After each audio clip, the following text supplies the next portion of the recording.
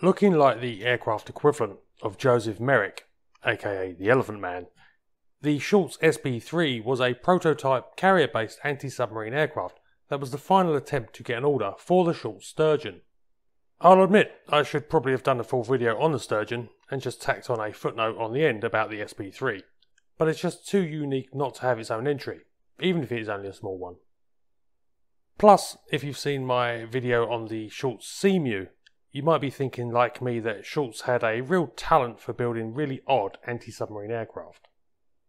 Anyway, the Schultz S.B.3. It's probably not a surprise to learn that such an unusual looking aircraft was a product of trying to adapt a design over several years of changing specifications.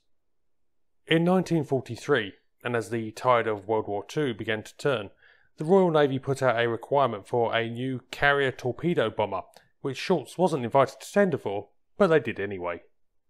Later that year, a new specification was issued for a twin-engined naval reconnaissance aircraft which had a secondary attack capability. Again, Schultz entered their design, the Sturgeon, and this time they actually won. The aircraft proposed was a pretty nice looking bird, powered by 2 Merlin engines and capable of carrying ASV radar, cameras, or a 1,000-pound bomb load. 30 were ordered, but then the Second World War ended and the Navy no longer wanted the Sturgeon. But production was underway, and so they had to figure out what to do with them. Here, things began to get ugly, so to speak. Most of the Sturgeons were converted into TT2 and 3 target tugs, and these served for a few years.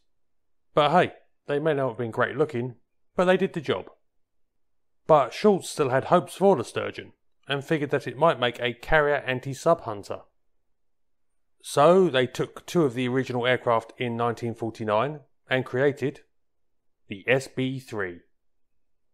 The aircraft had a deep nose and chin, I guess you'd call it, fitted, which contained both the surface search radar and a cabin for 2 operators. This gave the aircraft its distinctive look. But the reasoning for building the aircraft had a lot of sound basis.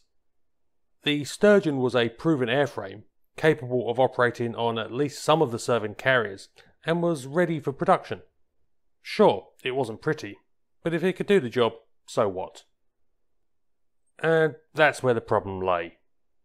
Because the S.B.3 had the original Merlin piston engines replaced by Mamba turboprops. These, combined with the substantial changes to the aircraft layout, changed the handling characteristics of the S.B.3.